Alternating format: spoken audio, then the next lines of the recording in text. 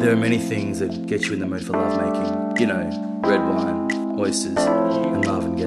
And lace lingerie, and the smell of certain hair products. Yeah, but we're here to talk about the opposite of those things. Things that put you off sex. Anti-Aphrodisiac. Oh shit. Get 'em, Chops. What I'm about to tell you, I learned through trial and error. Starting off well, but ending with me, myself, and my boner.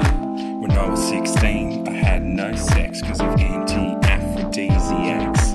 Now that we know what not to do, call us Noah's Ark, girls come in twos. Anti-Aphrodisiac.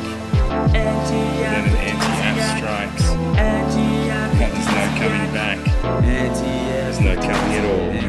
Checking Facebook during foreplay, forgetting her name the next day. Rachel. Knowing your parents are really nearby, or asking if she's got an STI.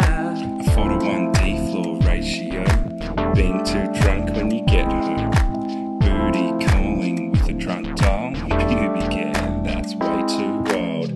Do you shave? Nah, a wax. Seems excessive. It's a two-way street. No two girls. Know your type. Take that onesie off. Please appreciate what we're trying to do. What we're trying to do. We're warning you of what's befalling us too. Phone's a long word. So much sex that we could have had, Source.com. prevented by anti-aphrodisiac. What the song's about. I'm a woman girl, no matter how subtle. Family portraits on the bedside table. Getting really awkward fellatio. Using acronyms during a normal OMG, detailed criticisms during sex. or repeated mentions of the ex. Inexplicable underwear stains. Hurtful comments on my weight gain. Oh, that was tight. So tight. What are you doing tonight? Getting Indian with my current conquest. Indian. That's an anti-aphrodisiac. You mean?